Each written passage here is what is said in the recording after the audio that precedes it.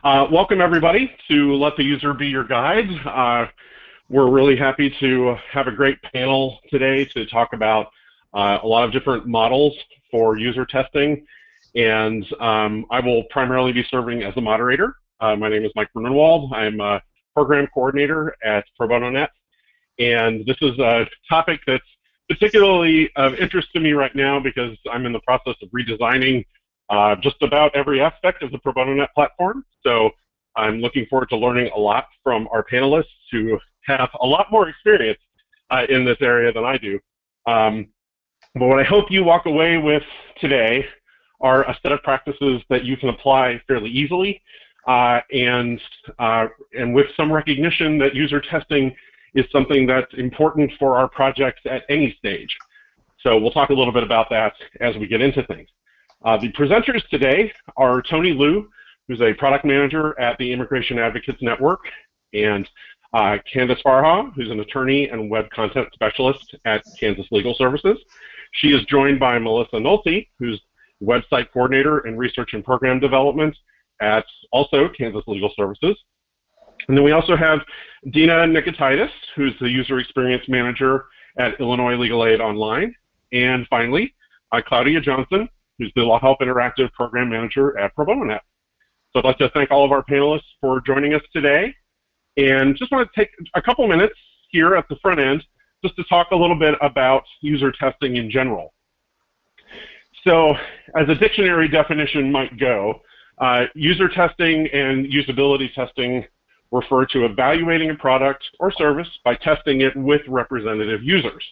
So typically during a test, you would have participants try to complete a typical task while observers watch, listen, and take notes.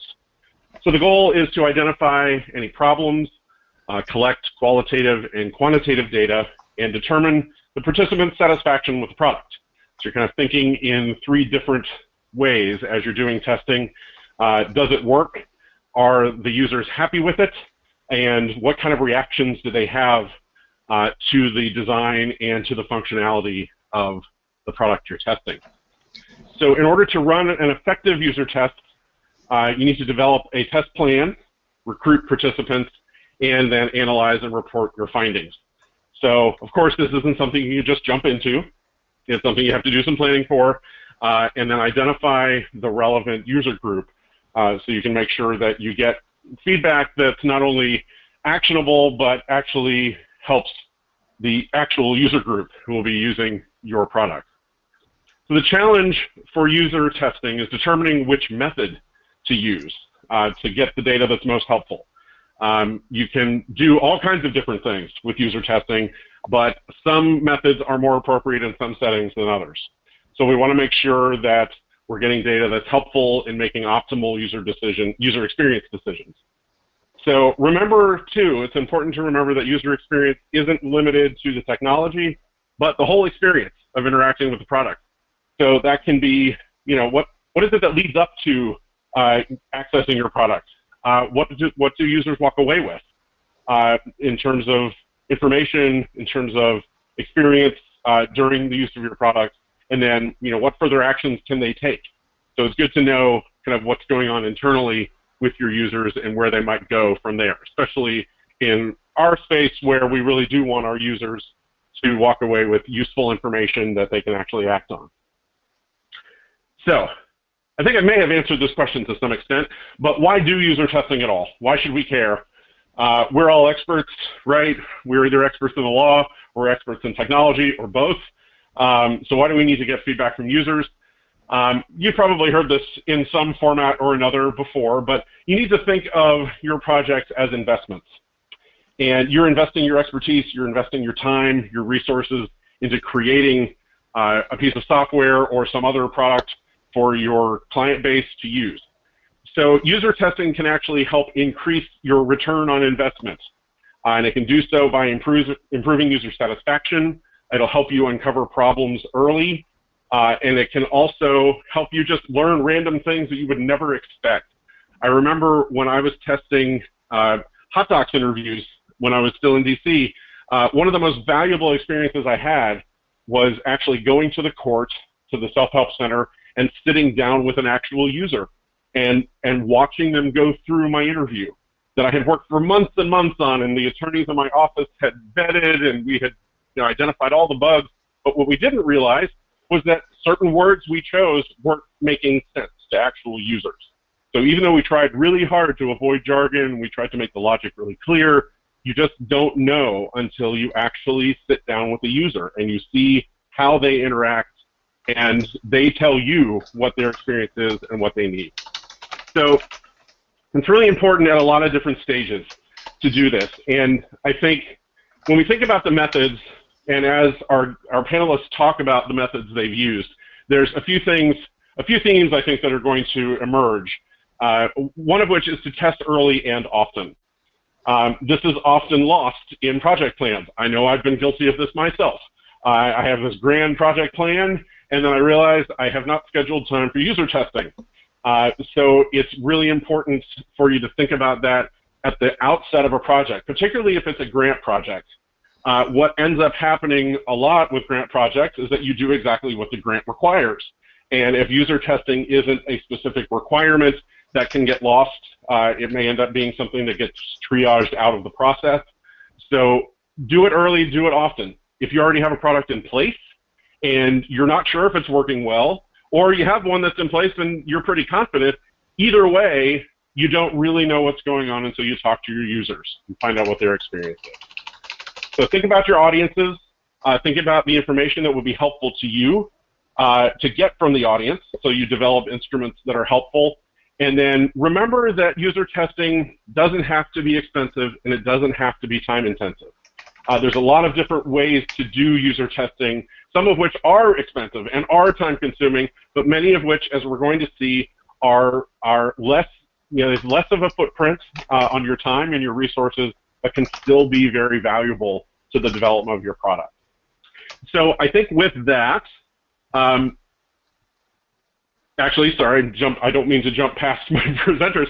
With that, I want to actually hand things off to Tony Liu, who's going to talk about his experience with user testing with Immigration Advocates Network. Great, thanks. Is everyone able to see my screen? We sure are. Yeah. Okay, great. So I'm probably going to be a bit of a black sheep in this panel in that I'm going to be talking about a product where we haven't actually had a chance to do testing of the product and service itself because we just did our soft launch, our beta launch last week to a closed group of users. But I want to talk a little bit about how we used focus groups in the design process. So in some sense, it was sort of user testing of the concepts that we were developing to build this new service that we call IMI. And I think one of the major takeaways from this project was that we were constantly being challenged to rethink our assumptions about our users and how they interact with legal information and the workflows that we were hoping to build. So the idea, a little bit about the platform. IMI was a platform that we wanted to create that was targeted at low-income and low computer literacy users who were interested in learning about immigration benefits as they applied to themselves and what different requirements for immigration relief might be. And then one of the big challenges for us was to take this huge complex body of law and make it accessible and welcoming to users, as well as lay advocates. So we were already starting to define multiple different user personas or profiles.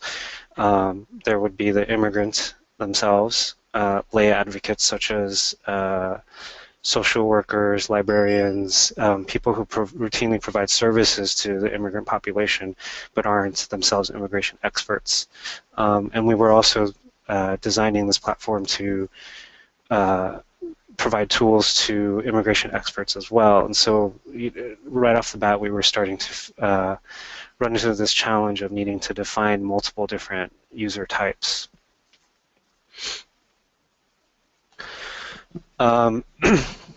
and so, you know, we fell back to a very sort of a typical approach in software design, which was to sit down and think about what are the personas that we're designing the software for, and this comes from a UX website called the uxreview.co. It's a British UX site, and the definition of persona as it's used in software development is just basically defining a particular audience segment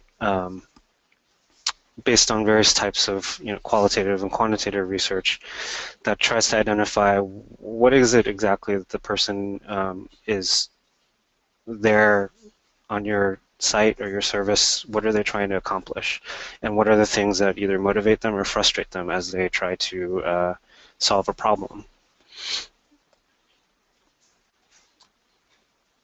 And you know, for us, they're really helpful as a starting point to figure out how to design something. They're kind of like a compass. So it helps to, you know, any decision that you're making, like where should we place these buttons, how many calls to action should there be, all of these things are really, it's really helpful to define these personas so you can just go back to, well, what would the typical, you know, non-computer literate immigrant user of the site expect to see when they're trying to navigate this site. Once you've got some user personas defined, it's also really important to define what user journeys. And so typically that's a series of steps, typically about 4 to 12 steps that represent a scenario for a user as they're trying to interact with your product. And it's helpful to think about user journeys not just within the context of navigating a website or a flow, but really to think about sort of a more abstract application of that concept to just solving a problem. And so here's an example of the concept of a user journey applied to getting legal services generally, right? This I actually took this from actually a really good website, the Open Law Lab, which is there. The URLs they're down at the bottom, which takes a lot of these design concepts and applies them to legal service delivery. So I'd encourage everyone to take a look at that as they think about trying to figure out how to build products, build interviews, build even just service delivery. There's a lot of really excellent articles there at that site. But as you can see, the user journey doesn't have to be anything that you hire a professional designer to do. It can be done with stick figures. The basic concept is just that you need to figure out how to represent a series of steps that somebody needs to take and the general flow that that leads a person from having a problem to the resolution of that problem.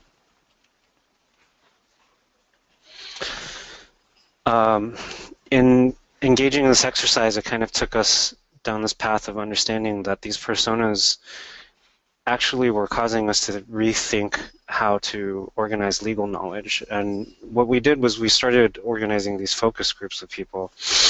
And we organized focus groups with potential users of the site, so immigrants, potential with lay advocates. So we had focus groups that included librarians, social workers, community organizers, and we also had legal experts.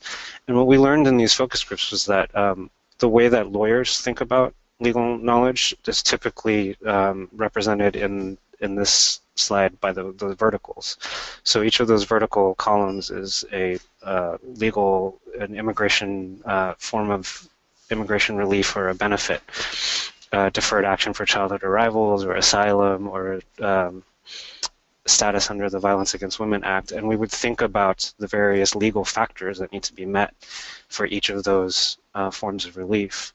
But what we found in these focus groups is that the immigrants themselves, as well as the lay advocates, didn't think of immigration in these verticals. What they thought of was a person's holistic story, and that's represented by the sort of red horizontal box and the bullet points on the left side that kind of tell that person's story. So typically what we would hear when we asked, like, well, how did you figure out that you were eligible for something, we would hear somebody say, well, I found out because my cousin, got this form of relief, and then my teacher told me I should look into it because my situation sounded like other students who had been able to apply for something. And it became clear to us that, what might make sense for experts doesn't necessarily make sense for your typical user. I will take actually, just as sort of an aside, one of the things about focus groups is that this was our first time conducting these focus groups, and we learned through our consultant that it's not always easy to just organize these and have people show up. We had to think about different incentives for people to participate, and luckily for us, the Immigration Advocates Network, we've built up a network of partners and done a lot of outreach to service providers, and so we were able to offer as incentives to the lawyers and lay advocates the possibility that in the future, once this is built, they could be there at the ground level during launch to be able to actually have feedback into the services and the development of the product as we went along. And then in terms of target users, what we learned was that typically the one of the best incentives is to offer gift cards of some kind, and that's actually what we ended up doing.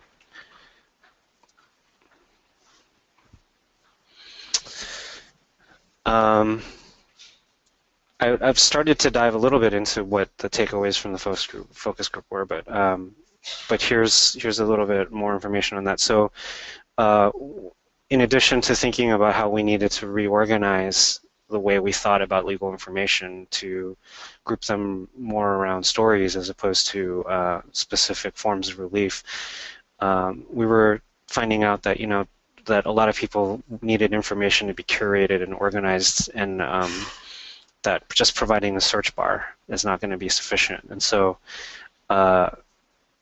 so we've undertaken to figure out a way to help people navigate very complex information in ways that are a little bit more intuitive.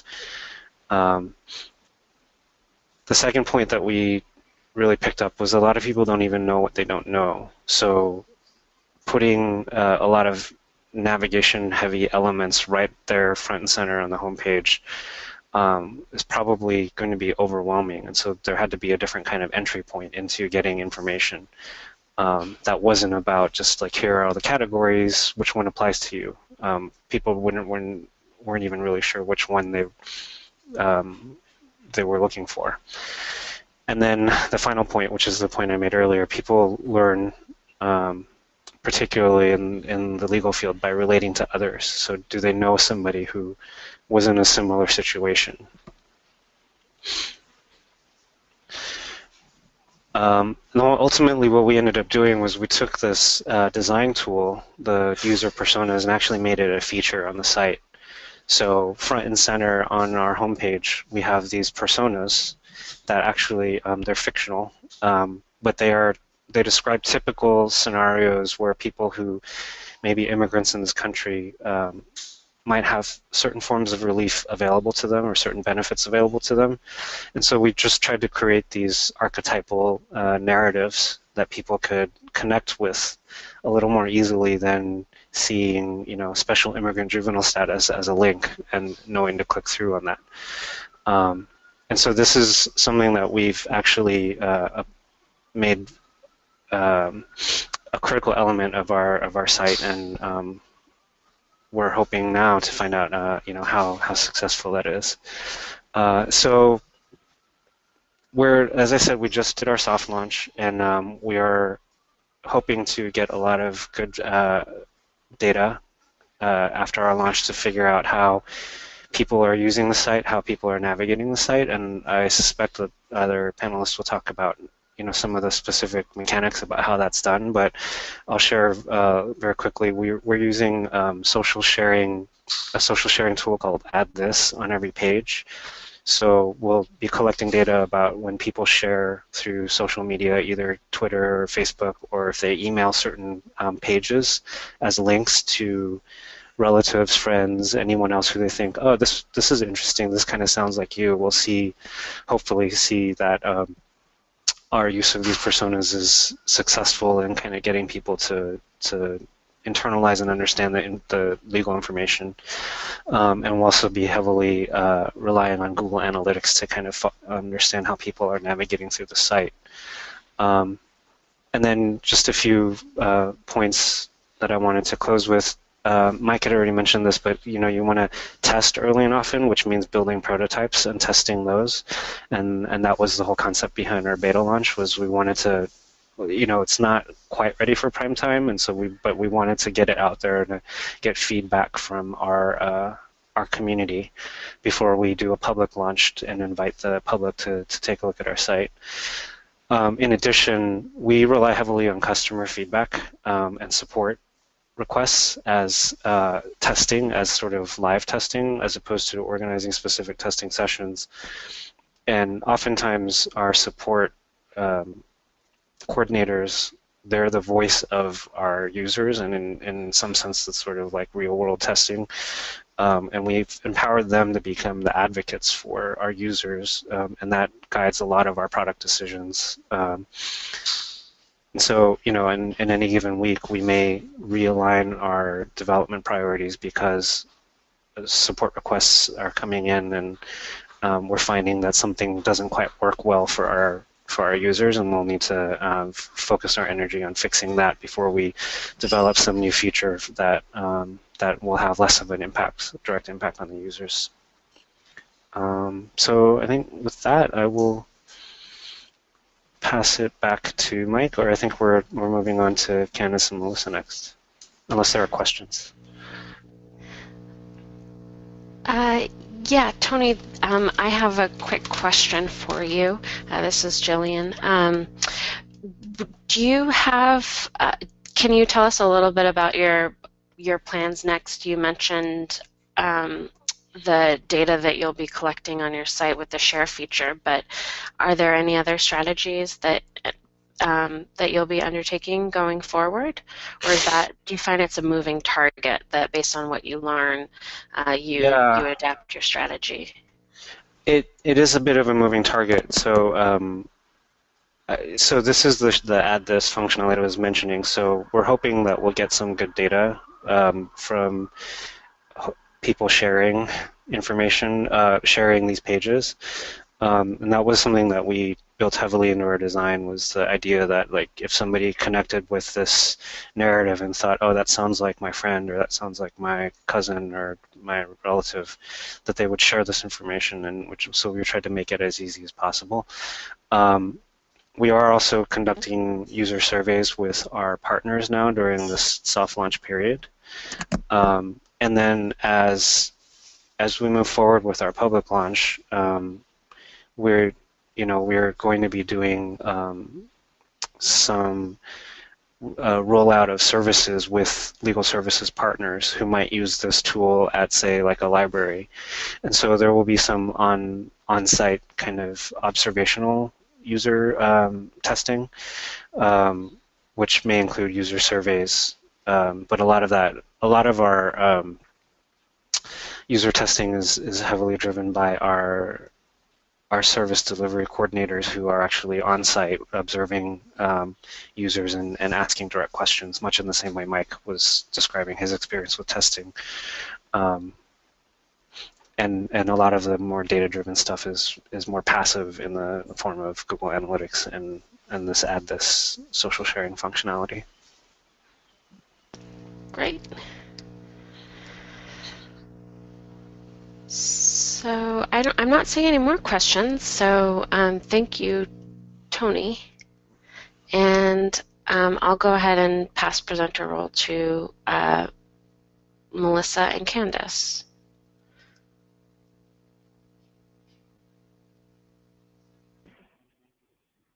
Okay. You want to make this personal? Yep. Great then. All right. Do you guys see our screen? We do. Okay, this is Melissa, and I'm going to start for us. We have been evaluating users and usability experiences on our website for a long time, but not that long. So we're learning as we go. We've been using all of these methods in Kansas. We got a TIG, the technology grant from LSC, that has several projects in it for website enhancements, and we're building a pro bono website with Pro Bono Net. So we've been doing a lot of user evaluation with that project. We use surveys. We'll go into each one of these areas a little bit farther. Focus groups. We have our law interns do projects for us. On each one of our web pages, we've got a feedback mechanism and use Google Analytics quite a bit. And then Candice will talk about a usability testing model. When I first started doing evaluation years ago, I always thought of it in terms of pre and post testing, and that works okay if you've got a short-term project or if you're just doing a program or something where you need to find out if people learned anything or if their attitudes changed over a short period of time. But for this kind of testing, when you're trying to evaluate website usage and the user experience, it's a continual process that can go on forever. And that's because you've got a live organic thing you're trying to evaluate, and it's changing all the time, and you can change it too. So you should just look at it as a pretty much lifelong process, at least the website's lifelong process. So, like I said, we have a lot of options. Surveys. We use SurveyMonkey quite a bit because it's simple and easy, and people can do it at their convenience. We'll put URLs on the website and in emails, and I've been surprised at what good responses we get to SurveyMonkey.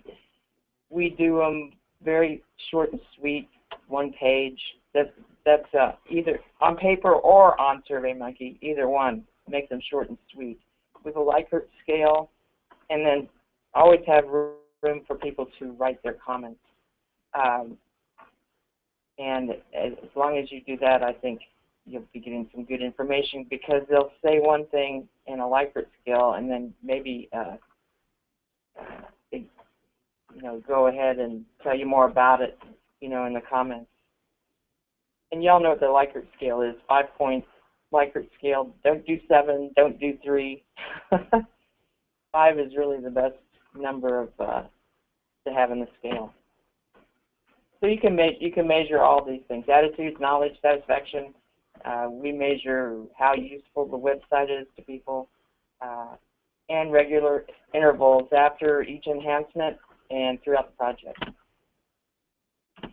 Tony talked about focus groups, and I think each one of us today is going to be talking about focus groups, so I won't go into too much detail. We've done in-person focus groups, and we did one online to talk to our pro bono attorneys about what they wanted in a website. And I think it's a lot harder to do a focus group online, because so much of what you get from a focus group is body language and facial expressions and the way people interact with each other.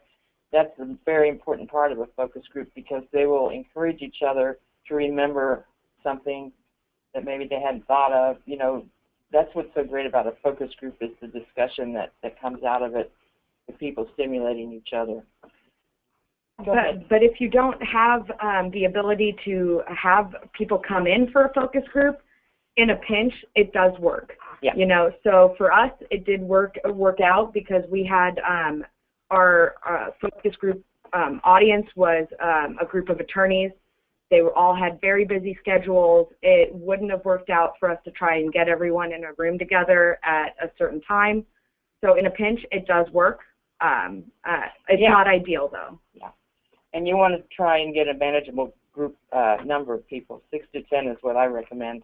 And I've done lots of focus groups, and it's always a good idea to start with a real broad, big picture question, and then get more into the focus, quote unquote, because people will start their thought process going from the wide angle to the close up. And Tony was talking about incentives. Well, I've always found that food is a great incentive for just about anybody. You can get them to a focus group. You're going to have pizza or desserts or something. That's been my biggest incentive for people to get to focus groups. Also, lots of appreciation. You just fawn all over people. I think it's a really good rule of thumb. And keep it short so that they don't get tired and want to go. And it's always good to get them invested in the process by telling them you'll share with them what you find out at a later time. Candice and Melissa, there's a question. Can you give examples of questions that you might ask in a survey versus those you might ask in a focus group, or are they similar questions? Well, in a survey, you can be more focused, like right from the beginning, because people have time to be thinking about the questions as they're answering them. In a focus group, it's an organic process where you want to stimulate discussion that can't be pointedly put into a Likert scale. So you're getting impressions from people. It's like a qualitative picture. It's a snapshot of what that person's thinking and feeling that day. And surveys are, you're going to be measuring with numbers what people are saying. So if you put those two together, they're very different, but they very much complement each other in terms of evaluating users' experiences. Does that make any sense? So Yeah. The questions used in focus groups are going to be like think back questions, or how do you feel about this? No, not yes, no questions. You don't say in a focus group, how would you rate blah, blah, blah on a 1 to 10 scale. You don't do that. You're going to be doing things to stimulate discussion so that they stimulate each other in their opinions. I would say survey questions are questions where you want a quick answer, whereas focus group questions are questions where you want people to talk to each other. Since there's more than one person answering in a focus group, the ideal thing is you want the focus group participants to start talking to each other, about the topic. And you just want to observe. You're just directing it. So you want to sit there and have them start talking to each other about the topic, and you can just direct what they're talking about. And so the survey is more of an isolated, they're alone and they're thinking all by themselves. And that's valuable information too, but the focus groups make it much richer, in my opinion, to add to what you're measuring. Does that make sense? Yep. Okay. And I'll talk about this real quickly. We've also been enhancing the search feature on our website. So with legal interns, we had them evaluating what searching the website was like. We give them a list of search terms, and they take screenshots of what comes up first. So that's a real simple little evaluation tool if you've got some interns that you can have put to work on this. And we ask them to try searches on other legal aid websites and discuss the difference between the websites and what they liked and what they didn't like. On each page of our website, we've got, we get to choose which pages we do this on, but we'd like to have it on as many pages as possible. How helpful do you find the information on this page is at the bottom of a lot of pages, and they can leave comments once they start. If they answer this first part, they can give comments after that. And we can look at that every day if we want and find out if there's any problem that they're alerting us to, like a broken link or just whatever on the website. And so we monitor that about twice a week, and that gives us a good idea of how we're doing and what needs to change. So that's a good way of, again, not pre and post, but continual and organic monitoring. So you can note changes over time, how people's views change as to the helpfulness. So that, like, if you find something in the feedback and you change it, then you can get other views on that, if it's helped or not, by what people tell you as after the changes. Do you have something else to say? Google Analytics, I really like to see what pages are most popular. And as you know, there's so many variables that come into play when a page is popular. It's what's in the news. It's something that just might be trending at the time. But it's still a great tool to monitor the changing issues and to see how the technology changes. Since I've been in charge of our website, I've seen that 80% of our users on desk computers, and now it's like 60% mobile. So most of our website users are using their phones, and that was definitely not true when I started. So that's been a little interesting to see. All right, so our usability testing model. Now, the reason we did this model was because people don't always do what they say they're going to do, but they always do what they do. So I use that quote to talk about the importance of observational research. Our usability testing model is a way for us to have people perform tasks in our presence and have us kind of look over their shoulder and watch them perform these tasks while asking questions. So we prepared a bunch of pre-testing questions, testing questions while they're performing the task, and then post-testing questions. And so for our purposes, which was this project with our search function, we had people performing tasks with our search while we ask follow-up questions. And the value of it is for us to really see how people interact with our site, not just in theory, but in actuality. And you learn a lot about where do people actually move around, where do they click, you know.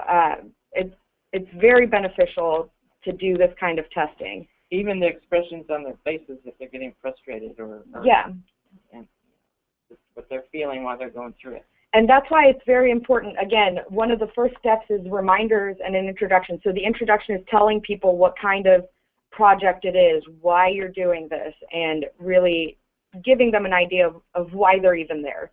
But the reminders are very important to tell people to think out loud, because that's the most beneficial part of your observational research, is you want to get into their mindset.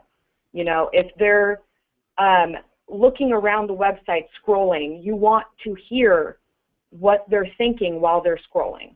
That's the benefit of this type of testing as opposed to any other type of testing we've been doing. You know, so before you click on a link or submit a form, let us know what you expect to find on the next page. After you click, tell us if the result is what you expected. We want to know what you, the user, is thinking when you're dealing with the content. Okay, so pre-testing questions might be something like, do you commonly use websites? Where do you usually go to find this type of information? You know, those kind of questions. Post-testing questions may be something like, would you recommend this in the future? How easy was it to do? Now, for the testing type questions, there are two types of testing questions you might use in a usability testing model: tasks and scenarios. Now, an example of a task may be something very simple like open a KLS homepage, find the search box, conduct a search for the topic of wills, examine the results, narrow the results to living wills, etc., etc. So something where you're just giving them steps and seeing them go through the steps and see how easy it is for them to go through those steps.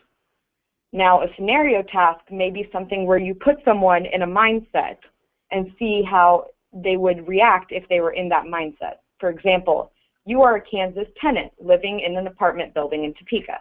Your landlord won't fix a problem you're having with a water pipe. You've sent him many requests, but he keeps saying it's not his problem and you have to fix it. You want to know whose responsibility it is to fix the problem. And then you just let the user interact with your website and see where they would go from there. Now, this kind of testing really lets you see just hands-free just what the user would do. And I would say observational research is really invaluable because it gives you the kind of feedback you really wouldn't get any other way, and lets you be a fly on the wall. So it's really been very useful. And again, Likert scales are very beneficial in this setting, but also I would say questions like, what did you like, what did you dislike, how do you feel, those kind of questions are also very, very useful. Thank you for listening. Are there any questions?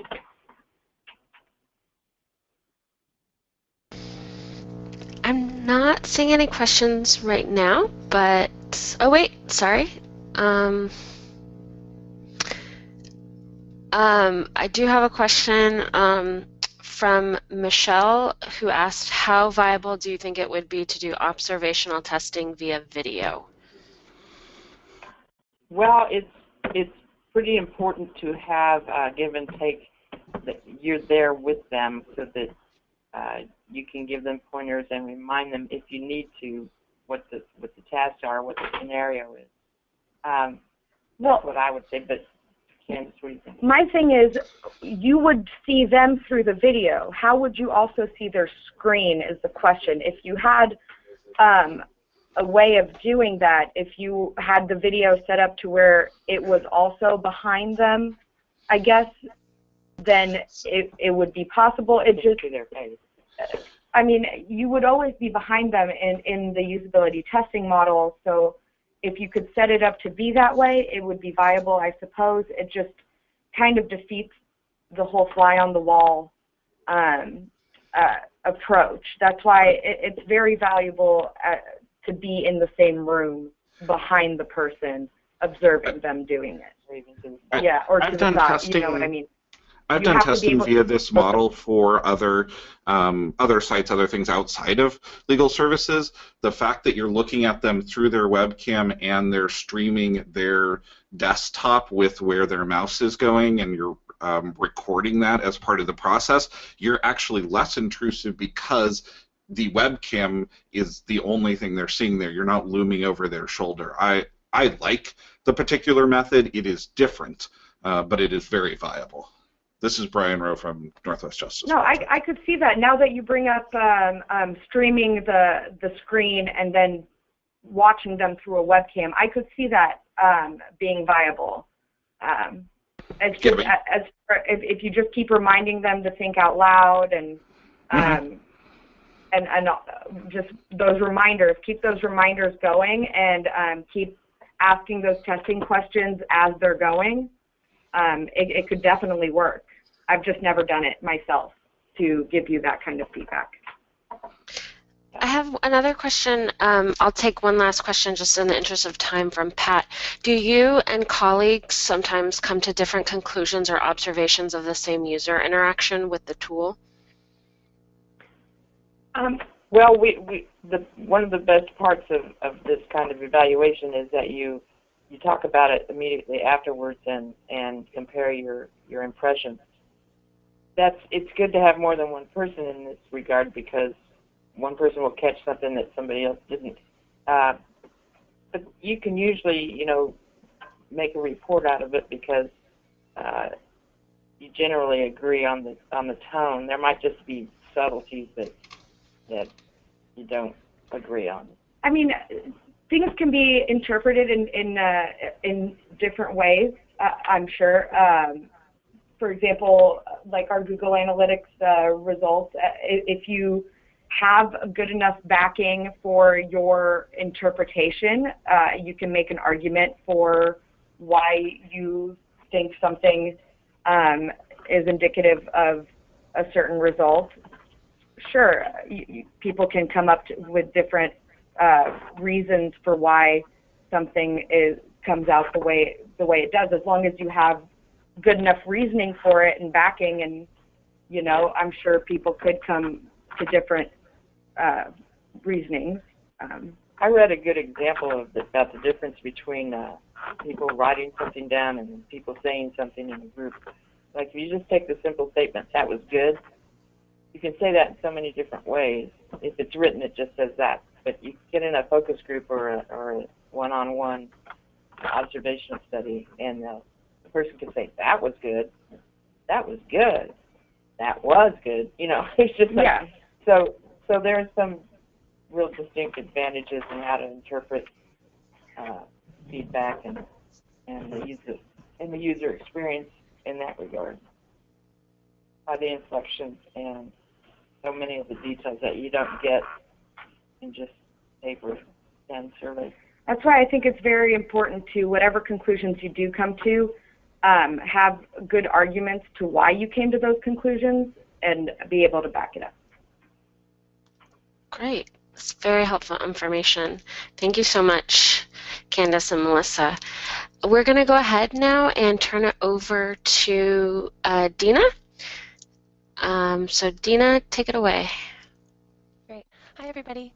I am Dina Nikitaides, and I am the User Experience Manager at Illinois Legal Aid Online. I've been in this position for over a year, not quite a year and a half, and I just wanted to kind of tell you how it came to be that we, as an organization, decided to become more focused on user experience design, and then go into a few of our methods that we've used. So we started before we recently, for the past couple of years, have been working on a redesign project. And we got started on that redesign project because we had 5 websites that we thought were meeting the needs of 5 different audiences. They had been around for a while. We knew visually we wanted some redesign. We knew back-end we needed some work. And so we went into a business process analysis. And through that, we realized even though we have all these different audiences and what we thought were meeting their needs, that actually a lot of people just used our one main website. And so that was kind of interesting to us, and we wanted to learn more about our users, learn more about their differences and their similarities and the different needs and how to meet those needs. And so we engaged in this new project. Part of the what was negative about our old websites was we had a lot of information. We had so much information that it was hard for our end users to maybe see everything or find everything or know what was exactly right for them. It was also hard to maintain for our staff. We also had lots of good ideas that we asked people, especially maybe our advocate audience, you know, what are some features or what are some tools that would be helpful to you? And we implemented those, and then they were never used. In terms of our main websites that you can see here towards the bottom, we were very search heavy. We had no way for our users to easily browse to kind of see the breadth of the information and services that we offered on our website. And our websites were built so long ago that they were terrible on mobile, and we know that more than half of our users are coming from mobile. So we set out to create something that was extremely easy to use. This is actually a snapshot of our website as it currently is. We just launched in August. We focused on creating or kind of condensing our content. We wanted less individual pieces, we had lots of duplication, but we still wanted to cover the same amount of areas and the same depth of information that we had. And so we needed to kind of figure out how to do that, how to approach that, and make sure that it was best for our users. We wanted all the information that we now have and services to be very findable via search and browse. We found out that half the people like to search and half the people like to browse, and that's just kind of how generally people approach all different kinds of websites, whether you're searching or looking for medical care, different items like that. And we also wanted to find a balance between what was enough information for our users and what was too much, so that we kind of hit that sweet spot of getting them enough information to get going without completely overwhelming them and making them feel like they can't do this on their own, because we do have a large audience of people or users are self-represented litigants. So how we started becoming user-focused. We wanted to set out to study how people really work and how they really do things versus how they say that they work or do things. Some of the other presenters have talked about this. We wanted to not only ask but observe.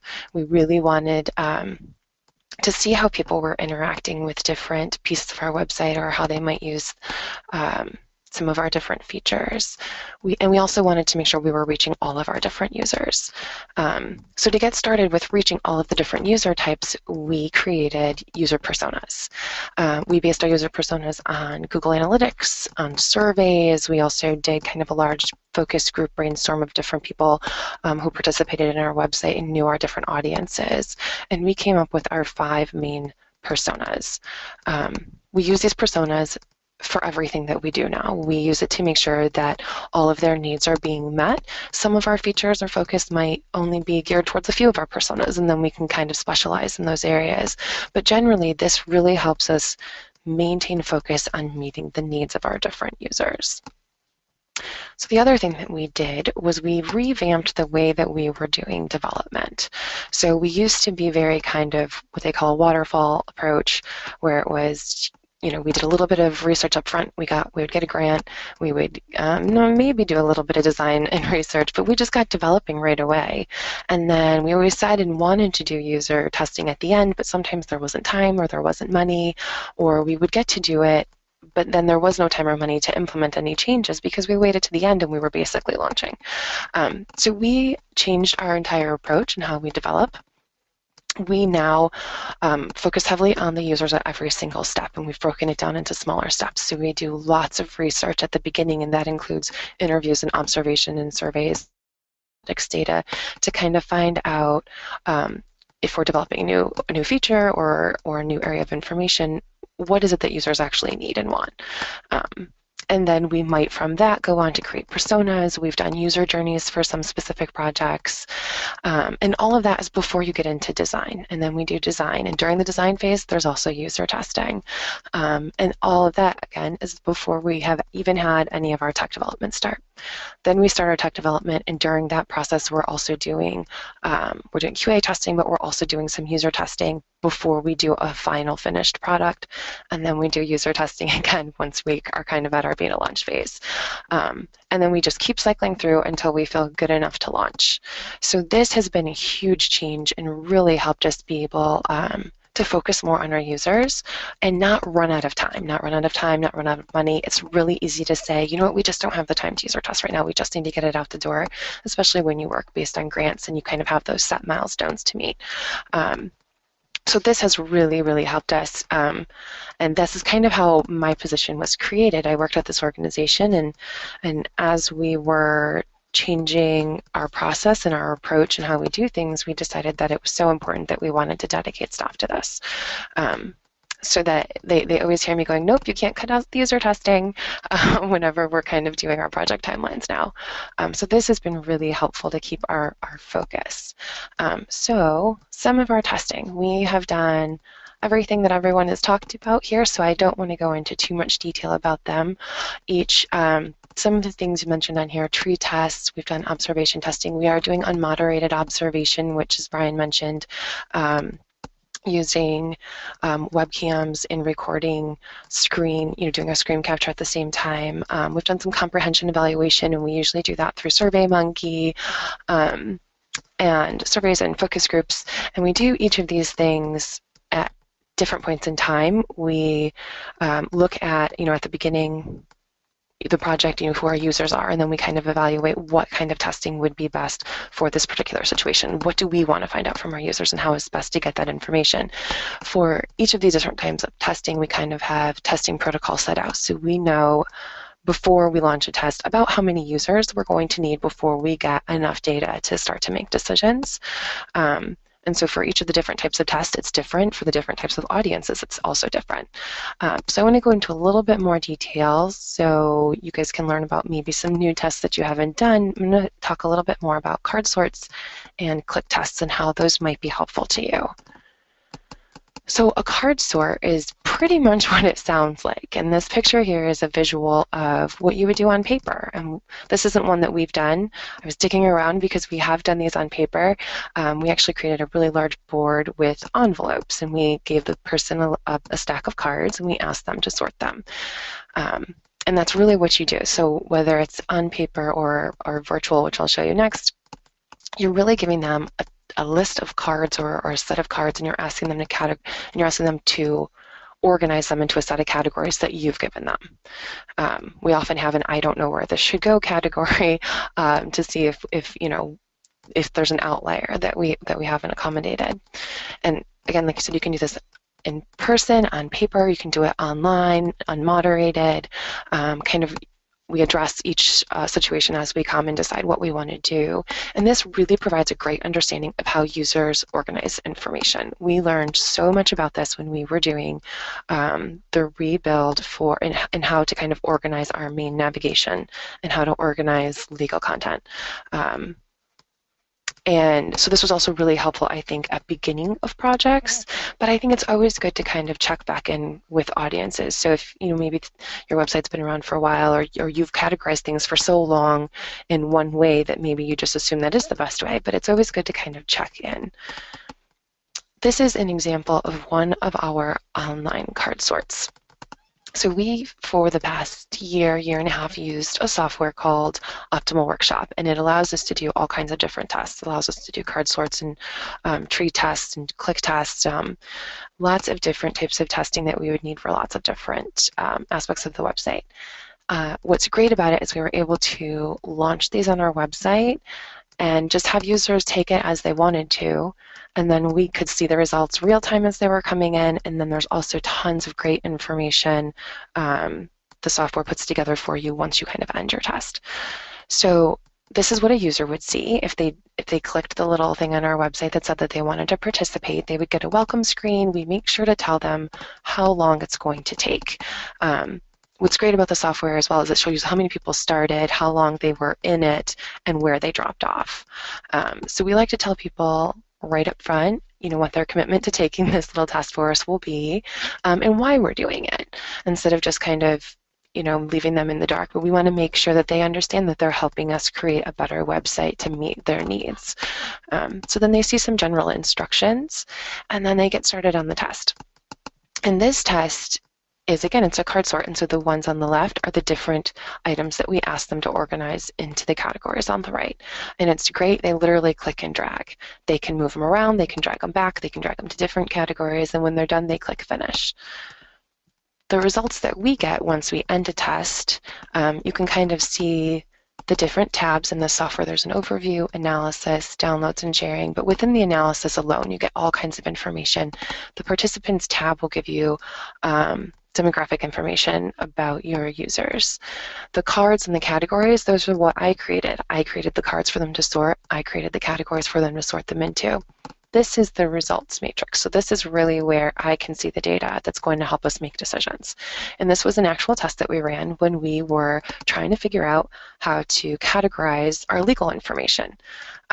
As lawyers, we all assume we were taught how different areas of law kind of break down, but once we started asking our users how they thought about it, we realized that we had completely hit the mark or missed the mark, and they probably weren't going to find very much if we organized things the way we thought as lawyers. So we did this over and over and over again. We did this in person. We did this multiple times online, and we would just change our category titles. So our categories are across the top, and the cards we asked them to sort are across the left side or down the left side. And then you can see the brightest blue or the darkest blue is the greatest number of people for each card that was organized. And so we can see where people were predominantly putting the cards. Most of the time, this is probably later test, I think we're hitting the mark. But then you can see some where you have 4 or 5 people that are putting it in another category. So my kid is in trouble at school.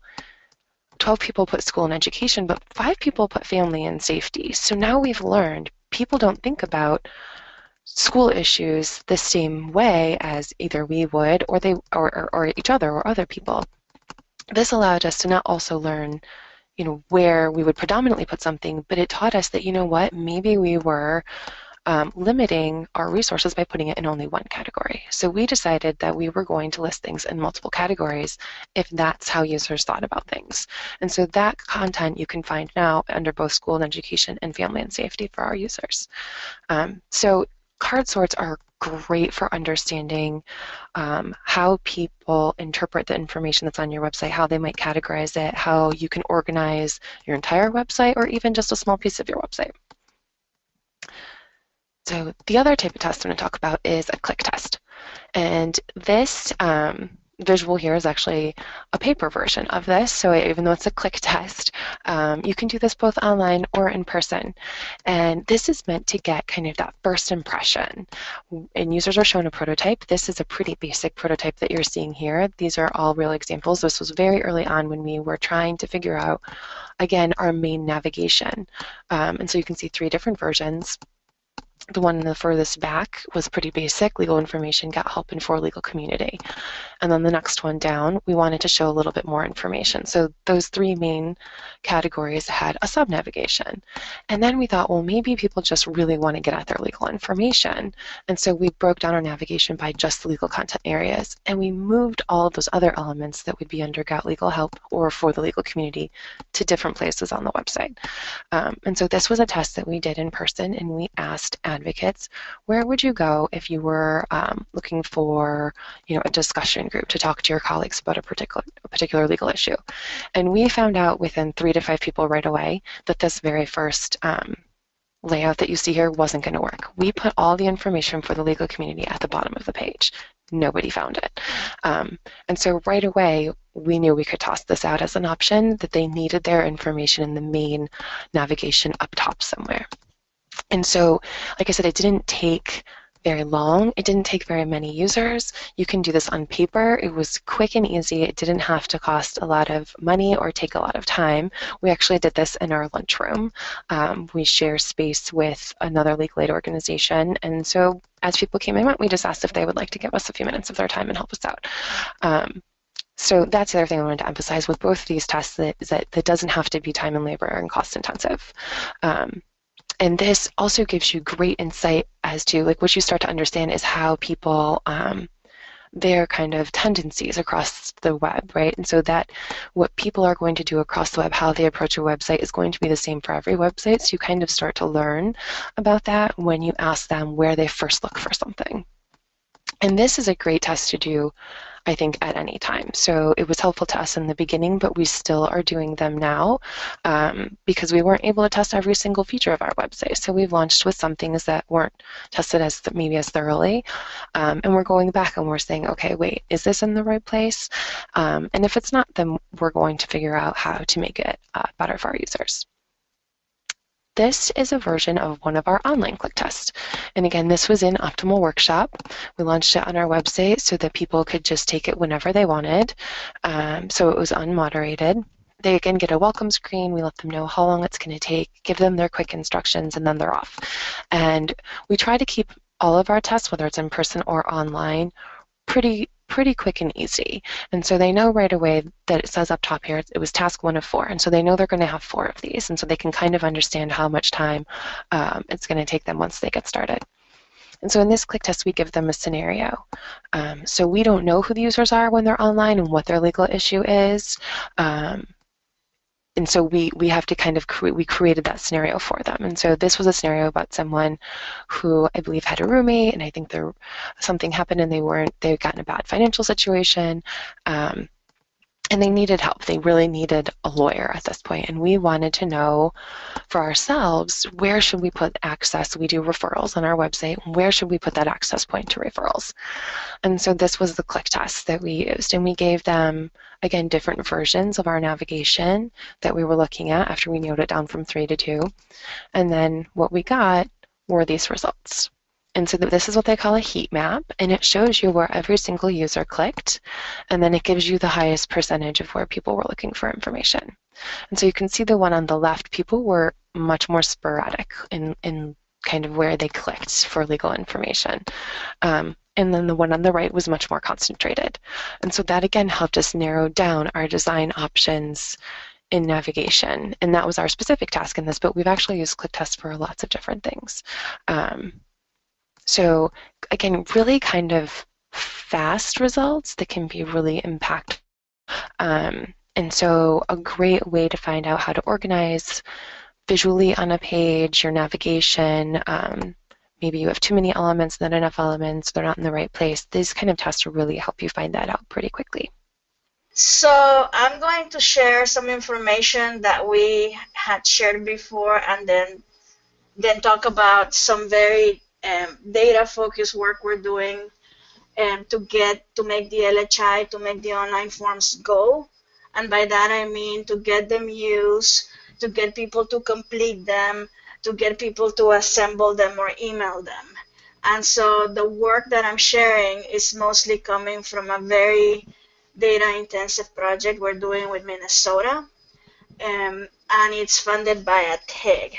But the thing about this, Julian, if we go to the next screen, is that you already have people on your tools. And piggybacking on the concept that Mike said, that online tools are an investment.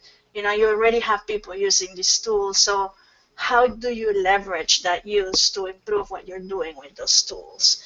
So when we hone in into online forms, if your goal is to go really far and run away really far and get something really used, the initial conditions really matter.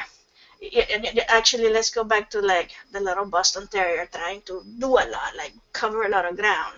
And for online forms, we know that, you know, plain language, form design, clear instructions, process maps, getting people ready to do that interview and get the document that they need, all of that really matters in terms of getting that form used.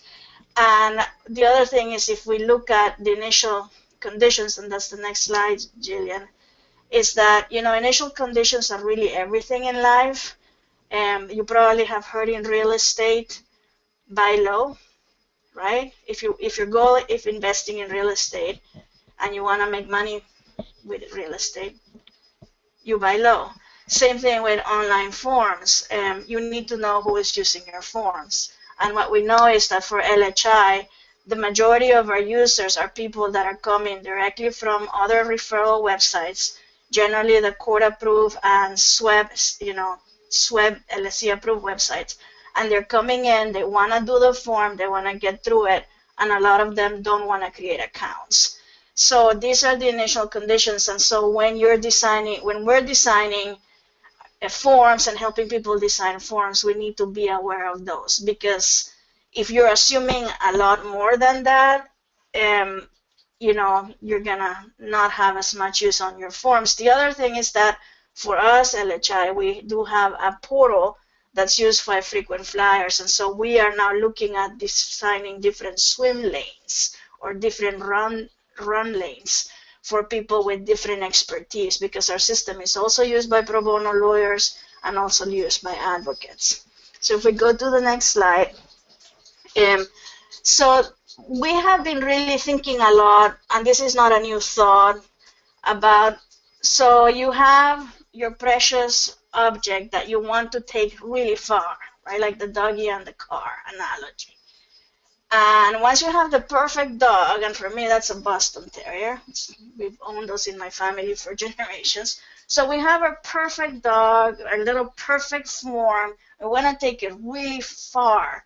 So how do we do that? What is it that it needs? And so aside from, you know, what's the vehicle for that? And next slide. So we've been working on this for a long time, and we've had a lot of good ideas, and people in the community. The best part about working with all of you is that you're very creative, because we are resource constrained. And I really believe that necessity is the mother of all invention. And because we don't have huge development budgets, and we don't have huge travel budgets, and we don't have huge of a lot, and technology is generally not the core thing that we're focusing on, we really want to do the big legal work. Because of that resource constraint, we have a lot of ideas. And so, you know, in 2011, those of you who were working with us on online forms, we did a whole survey where we came up with 6 criteria based on that survey, that we found out most of the staging pages where the online form resides, in the SWEBs and in court pages. These were the things that all of them had, and we pulled examples of the ones that looked the best based on rate of assembly of LHI. So that was in 2011. Then Minnesota, around the same time, came up with a form finder idea.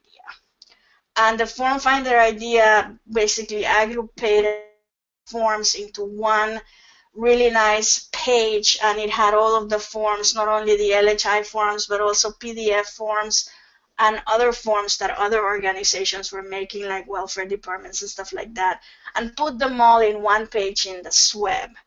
The other thing that came up, which still is very successful and being used in some states, is the idea of creating mini portals. And this happened when we got hit with foreclosures galore, evictions galore. It's like how, put all of the resources about one issue in one page. So rather than organizing by issue, but by state, we organize by issue. And the mini guide idea was very successful into driving traffic to the forms, and that continues to be used. If we go to the next slide, in the meantime, we've continued to come up with new ideas and develop new tools. And in 2013 and 2014, we worked with Georgia in creating an LHI widget. And then in 2015, we worked with Oklahoma in doing a tab approach for forms. And so, we wanted to see, okay, so if we use these two innovations, how does that lead to use of the forms, clicking on the page and then getting the person to complete the form. In the meantime, if we go to the next slide, Jillian, so we realized, okay, we need to look at a lot of different data because you don't measure like volume and mass for liquids the same that you do for apples. And so if the apple is the SWEB, or the page that refers to LHI, that's going to have its own tools and metrics, versus the liquid, which is what gives you the nourishment, which is the form, and that's going to be a complete different metric. You may be measuring the same thing, but the formula and the tools that you're going to use are going to be different.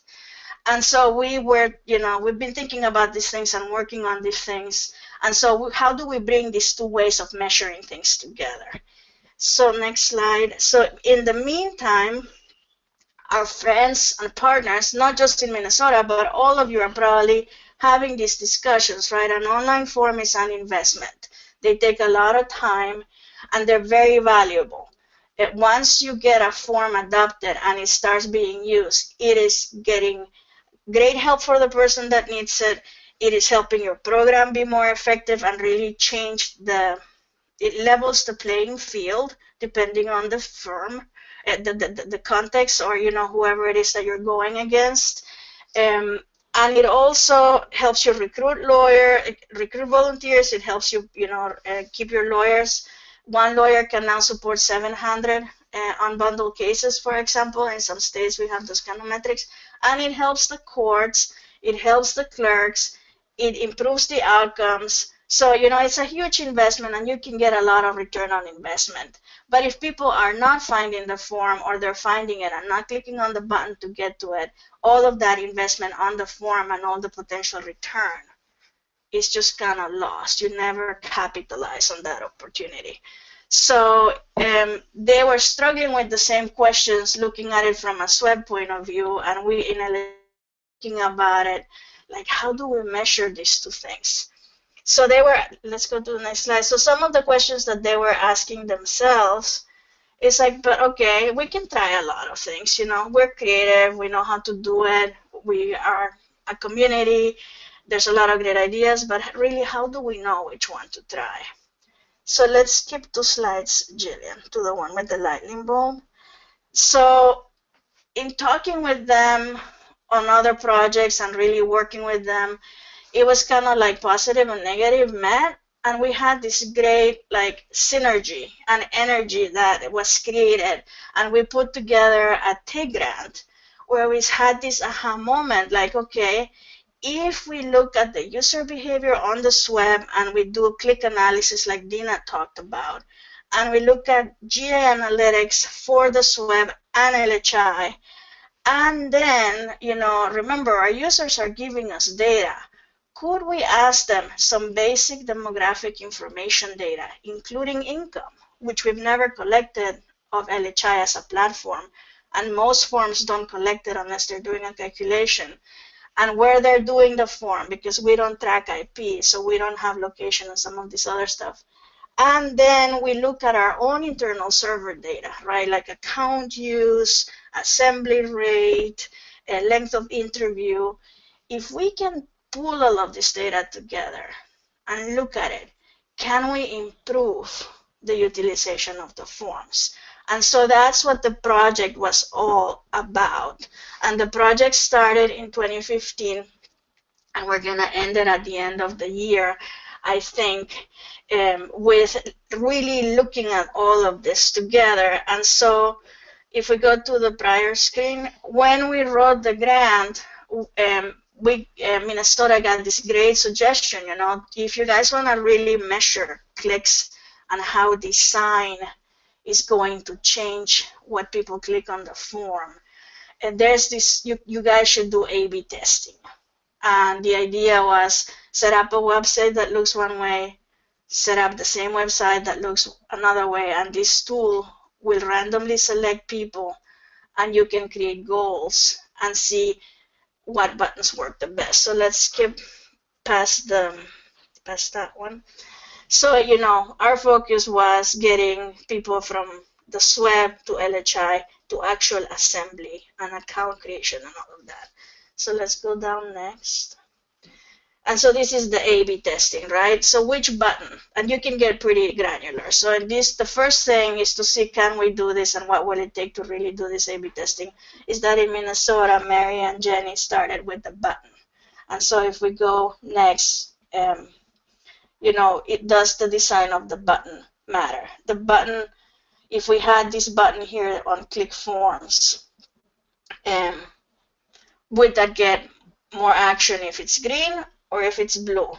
And they run the test, and what they found, let's go to the wall slide, is that the blue button actually drove clicks because of the blue button and the design of the blue button by over 740%, which was like, wow.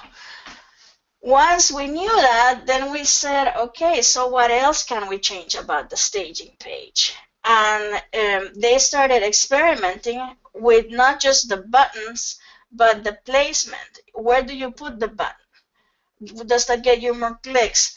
And then the content inside each of the staging pages, you know? And so we've been doing this very detailed, I should say they have been doing that and sharing it. And we've been trying to track the metrics on the other sets of statistics I was mentioning to see if it's yielding an increase in use of those forms.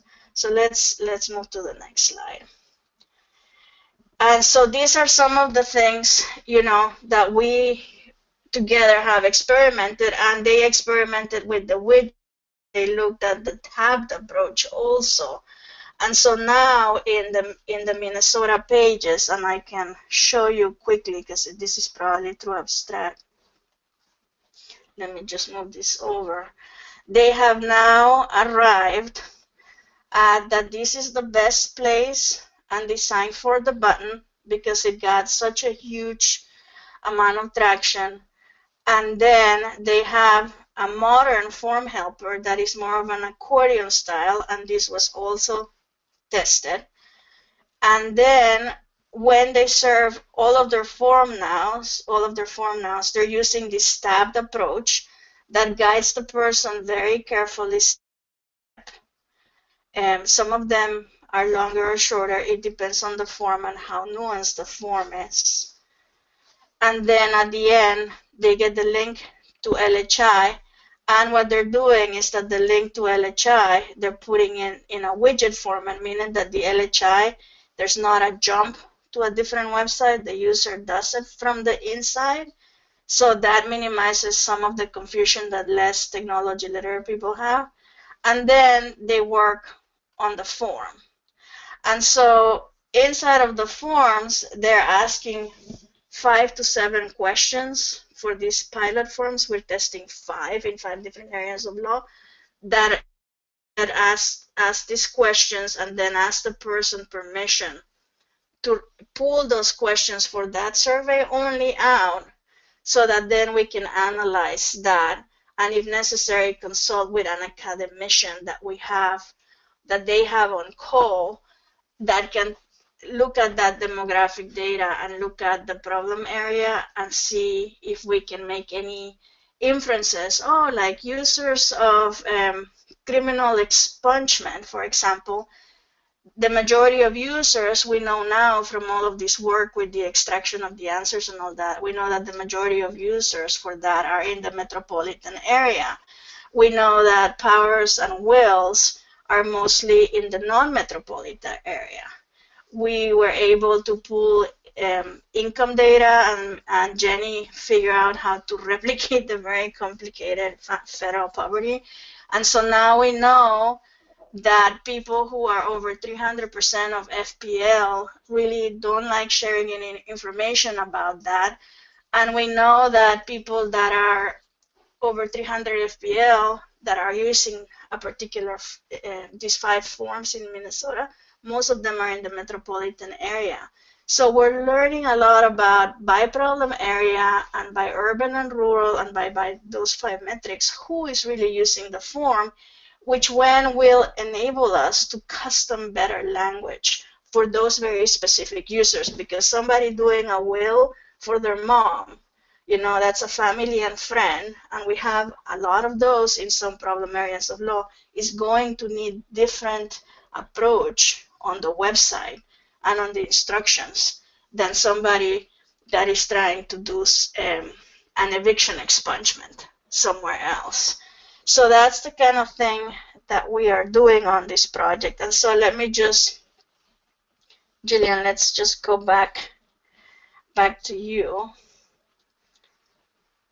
Let's just scroll down. So on Optimizely, the tool is let's scroll down. The tool is a very easy tool to use. For those of you who have used Google Analytics, you basically set goals and then you move to measure those goals. And so it has a standard kind of free online type of account, and there's an enterprise account if you want to do a lot more. So for a lot of the work has been done on the standard free account. And if we scroll down, there's a slide with cost, Julian. If people, you know, they found it very easy to use. Okay, I'm lost as to who has presented rights.